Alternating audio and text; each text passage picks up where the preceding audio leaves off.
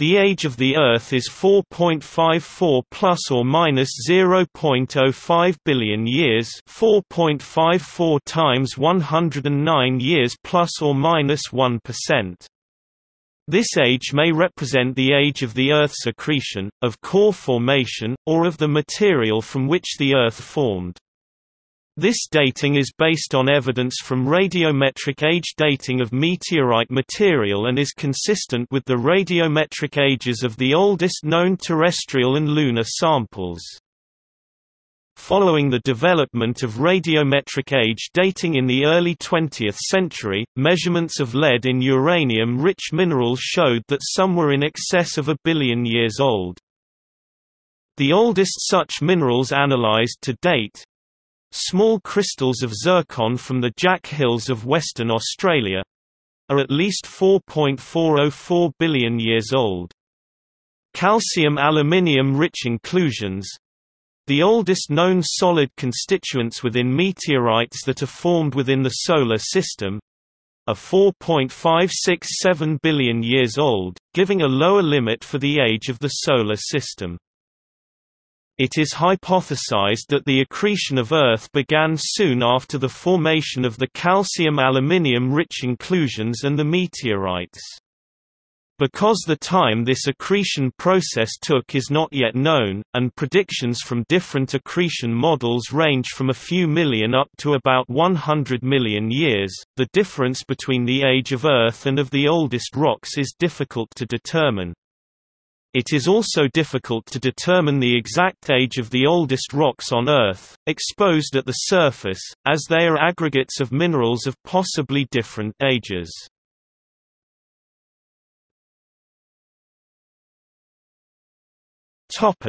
Development of modern geologic concepts. Studies of strata, the layering of rocks and Earth, gave naturalists an appreciation that Earth may have been through many changes during its existence.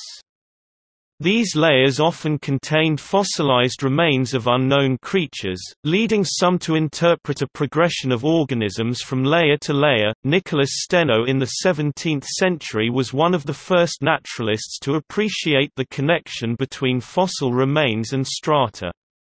His observations led him to formulate important stratigraphic concepts, i.e., the law of superposition and the principle of original horizontality. In the 1790s, William Smith hypothesized that if two layers of rock at widely differing locations contained similar fossils, then it was very plausible that the layers were the same age. William Smith's nephew and student, John Phillips, later calculated by such means that Earth was about 96 million years old. In the mid-18th century, the naturalist Mikhail Lomonosov suggested that Earth had been created separately from, and several 100,000 years before, the rest of the universe. Lomonosov's ideas were mostly speculative. In 1779 the Comte du Buffon tried to obtain a value for the age of Earth using an experiment. He created a small globe that resembled Earth in composition and then measured its rate of cooling. This led him to estimate that Earth was about 75,000 years old. Other naturalists used these hypotheses to construct a history of Earth, though their timelines were inexact as they did not know how long it took to lay down stratigraphic layers.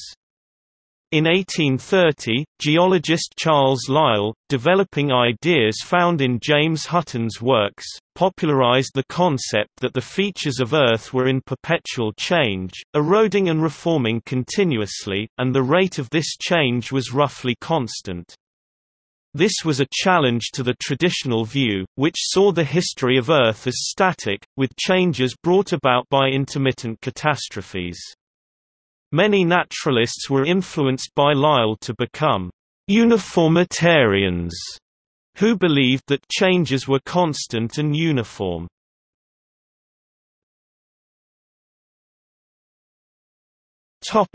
Early calculations.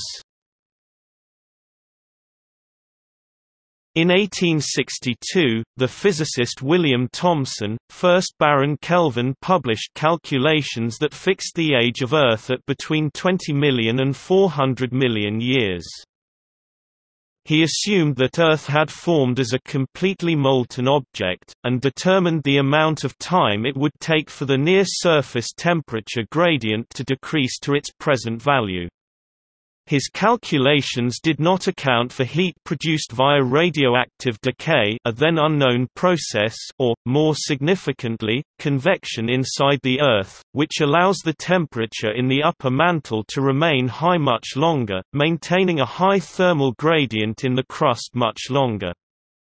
Even more constraining were Kelvin's estimates of the age of the Sun, which were based on estimates of its thermal output and a theory that the Sun obtains its energy from gravitational collapse.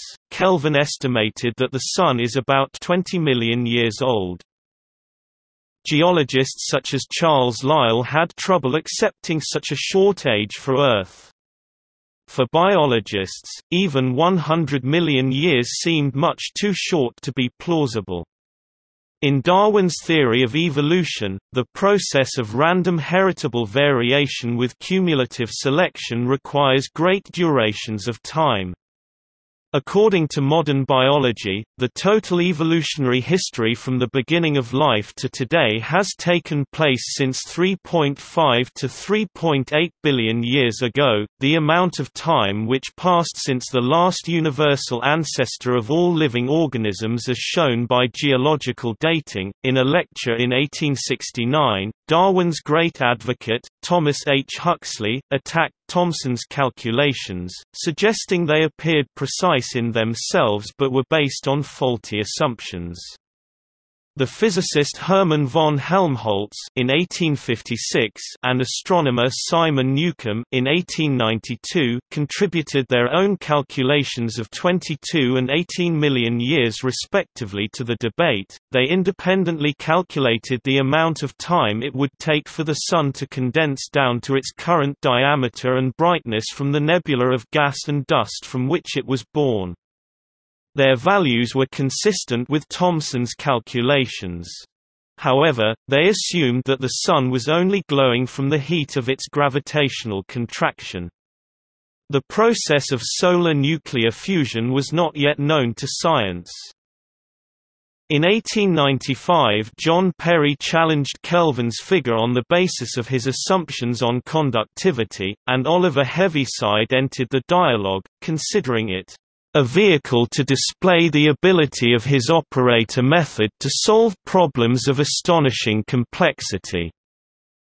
Other scientists backed up Thomson's figures. Charles Darwin's son, the astronomer George H. Darwin, proposed that Earth and Moon had broken apart in their early days when they were both molten. He calculated the amount of time it would have taken for tidal friction to give Earth its current 24-hour day. His value of 56 million years added additional evidence that Thomson was on the right track. The last estimate Thomson gave, in 1897, was that it was more than 20 and less than 40 million year old, and probably much nearer 20 than 40. In 1899 and 1900, John Joly calculated the rate at which the oceans should have accumulated salt from erosion processes, and determined that the oceans were about 80 to 100 million years old.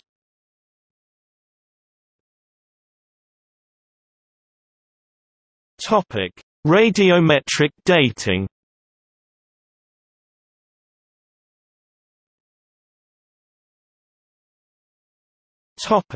Overview. By their chemical nature, rock minerals contain certain elements and not others, but in rocks containing radioactive isotopes, the process of radioactive decay generates exotic elements over time. By measuring the concentration of the stable end product of the decay, coupled with knowledge of the half-life and initial concentration of the decaying element, the age of the rock can be calculated. Typical radioactive end products are argon from decay of potassium-40, and lead from decay of uranium and thorium. If the rock becomes molten, as happens in Earth's mantle, such non-radioactive end products typically escape or are redistributed. Thus the age of the oldest terrestrial rock gives a minimum for the age of Earth, assuming that no rock has been intact for longer than the Earth itself.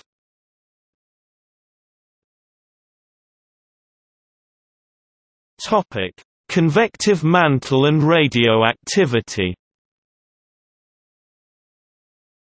In 1892, Thomson had been made Lord Kelvin in appreciation of his many scientific accomplishments.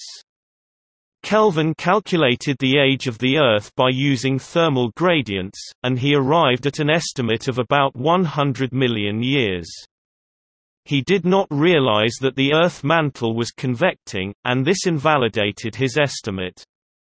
In 1895, John Perry produced an age of Earth estimate of 2 to 3 billion years using a model of a convective mantle and thin crust, however his work was largely ignored. Kelvin stuck by his estimate of 100 million years, and later reduced it to about 20 million years. The discovery of radioactivity introduced another factor in the calculation. After Henry Becquerel's initial discovery in 1896, Marie and Pierre Curie discovered the radioactive elements polonium and radium in 1898, and in 1903, Pierre Curie and Albert Laborde announced that radium produces enough heat to melt its own weight in ice in less than an hour. Geologists quickly realized that this upset the assumptions underlying most calculations of the age of Earth. These had assumed that the original heat of the Earth and Sun had dissipated steadily into space, but radioactive decay meant that this heat had been continually replenished. George Darwin and John Joly were the first to point this out, in 1903.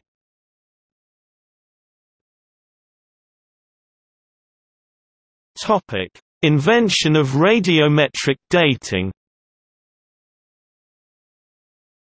Radioactivity, which had overthrown the old calculations, yielded a bonus by providing a basis for new calculations, in the form of radiometric dating. Ernest Rutherford and Frederick Soddy jointly had continued their work on radioactive materials and concluded that radioactivity was due to a spontaneous transmutation of atomic elements. In radioactive decay, an element breaks down into another, lighter element, releasing alpha, beta, or gamma radiation in the process. They also determined that a particular isotope of a radioactive element decays into another element at a distinctive rate. This rate is given in terms of a half-life, or the amount of time it takes half of a mass of that radioactive material to break down into its decay product. Some radioactive materials have short half-lives, some have long half-lives. Uranium and thorium have long half-lives, and so persist in Earth's crust, but radioactive elements with short half-lives have generally disappeared. This suggested that it might be possible to measure the age of Earth by determining the relative proportions of radioactive materials in geological samples. In reality, radioactive elements do not always decay into non-radioactive, stable elements directly, instead, decaying into other radioactive elements that have their own half-lives and so on, until they reach a stable element. These decay chains, such as the uranium, radium and thorium series, were known within a few years of the discovery of radioactivity and provided a basis for constructing techniques of radiometric dating. The pioneers of radioactivity were chemist Bertram B. Boltwood and the energetic Rutherford. Boltwood had conducted studies of radioactive materials as a consultant, and when Rutherford lectured at Yale in 1904, Boltwood was inspired to describe the relationships between elements in various decay series. Late in 1904, Rutherford took the first step toward radiometric dating by suggesting that the alpha particles released by radioactive decay could be trapped in a rocky material as helium atoms. At the time, Rutherford was only guessing at the relationship between alpha particles and helium atoms, but he would prove the connection 4 years later. Soddy and Sir William Ramsay had just determined the rate at which radium produces alpha particles, and Rutherford proposed that he could determine the age of a rock sample by measuring its concentration of helium. He dated a rock in his possession to an age of 40 million years by this technique. Rutherford wrote, "I came into the room, which was half dark, and presently spotted Lord Kelvin in the audience and realized that I was in trouble at the last part of my speech dealing with the age of the Earth, where my views conflicted with his. To my relief, Kelvin fell fast asleep, but as I came to the important point, I saw the old bird sit up, open an eye, and cock a baleful glance at me. Then a sudden inspiration came, and I said, 'Lord Kelvin had limited the age of the Earth, provided no new source was discovered.' That prophetic utterance refers to what we are now considering tonight, radium. Behold, the old boy beamed upon me." Rutherford assumed that the rate of decay of radium as determined by Ramsay and Soddy was accurate, and that helium did not escape from the sample over time. Rutherford's scheme was inaccurate, but it was a useful first step. Boltwood focused on the end products of decay series. In 1905, he suggested that lead was the final stable product of the decay of radium. It was already known that radium was an intermediate product of the decay of uranium. Rutherford joined in, outlining a decay process in which radium emitted 5 alpha particles through various intermediate products to end up with lead, and speculated that the radium-lead decay chain could be used to date rock samples. Boltwood did the legwork, and by the end of 1905 had provided dates for 26 separate rock samples, ranging from 92 to 570 million years. He did not publish these results, which was fortunate because they were flawed by measurement errors and poor estimates of the half-life of radium. Boltwood refined his work and finally published the results in 1907. Boltwood's paper pointed out that samples taken from comparable layers of strata had similar lead to uranium ratios, and that samples from older layers had a higher proportion of lead, except where there was evidence that lead had leached out of the sample. His studies were flawed by the fact that the decay series of thorium was not understood, which led to incorrect results for samples that contained both uranium and thorium. However, his calculations were far more accurate than any that had been performed to that time. Refinements in the technique would later give ages for Boltwood's 26 samples of 410 million to 2.2 billion years.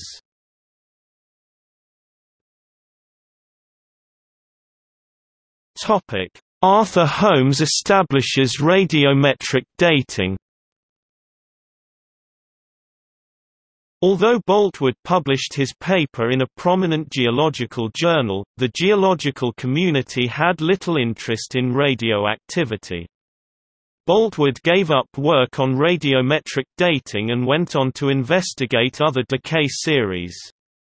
Rutherford remained mildly curious about the issue of the age of Earth but did little work on it. Robert Strutt tinkered with Rutherford's helium method until 1910 and then ceased.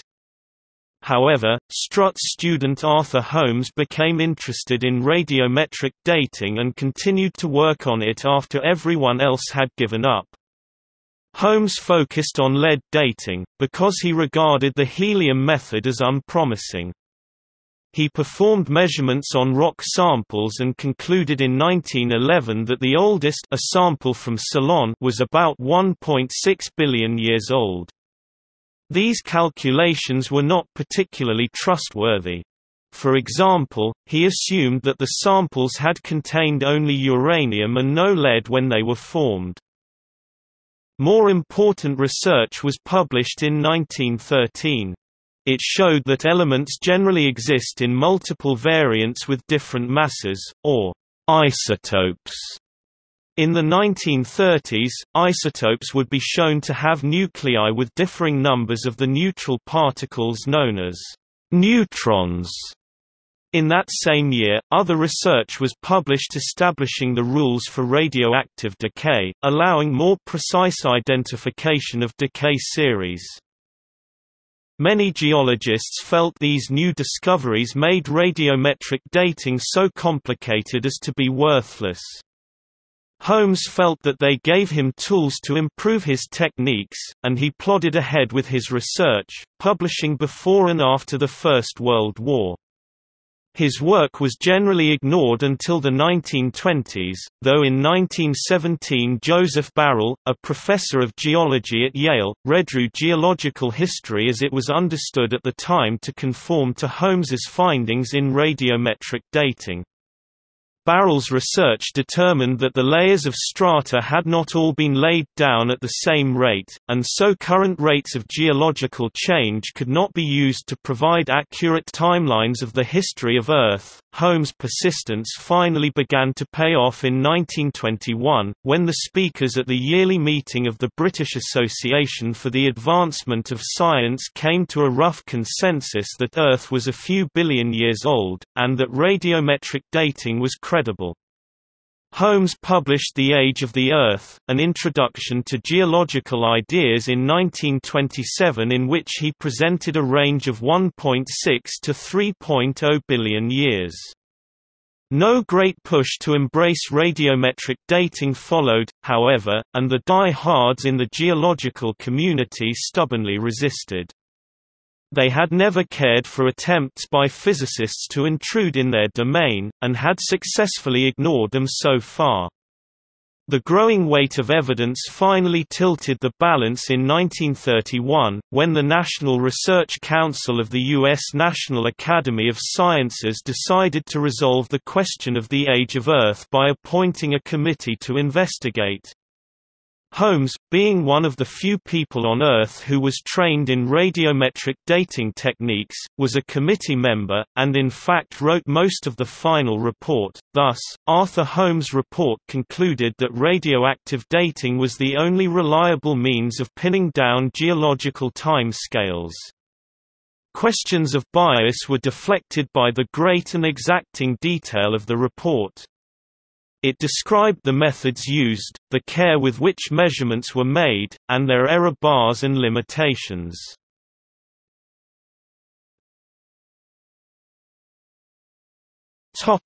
Modern radiometric dating.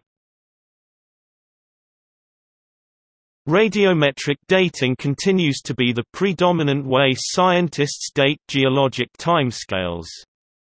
Techniques for radioactive dating have been tested and fine-tuned on an ongoing basis since the 1960s.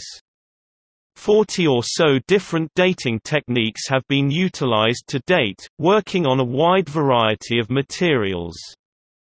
Dates for the same sample using these different techniques are in very close agreement on the age of the material. Possible contamination problems do exist, but they have been studied and dealt with by careful investigation, leading to sample preparation procedures being minimized to limit the chance of contamination.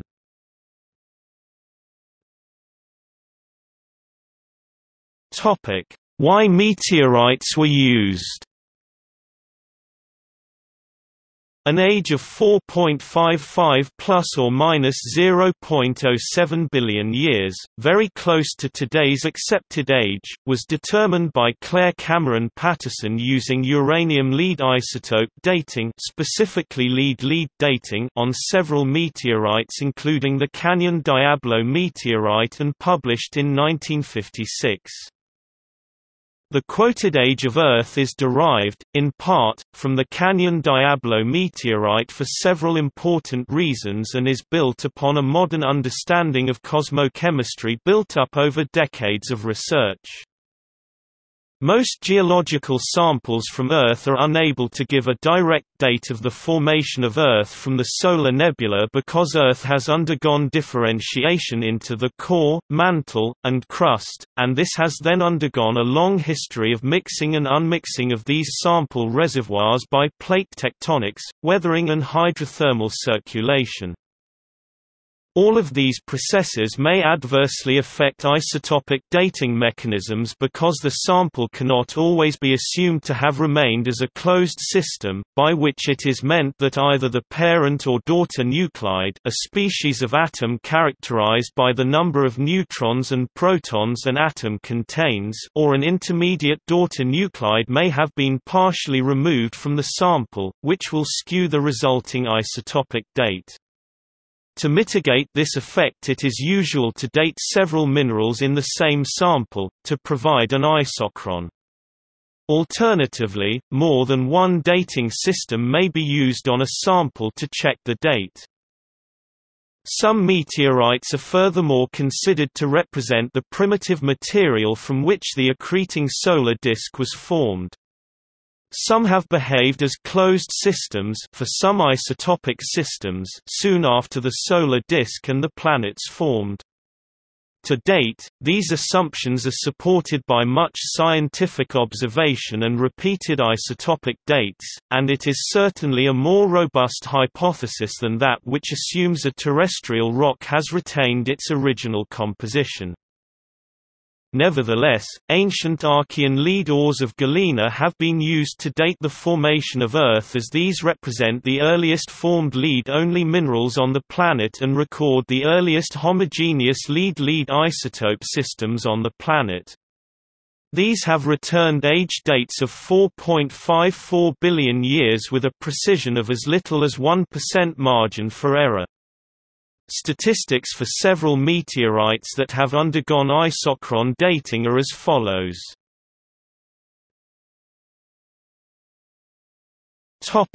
Canyon Diablo meteorite. The Canyon Diablo meteorite was used because it is both large and representative of a particularly rare type of meteorite that contains sulfide minerals, particularly troilite, Fe, metallic nickel-iron alloys, plus silicate minerals. This is important because the presence of the three mineral phases allows investigation of isotopic dates using samples that provide a great separation in concentrations between parent and daughter nuclides. This is particularly true of uranium and lead. Lead is strongly chalcophilic and is found in the sulfide at a much greater concentration than in the silicate, versus uranium.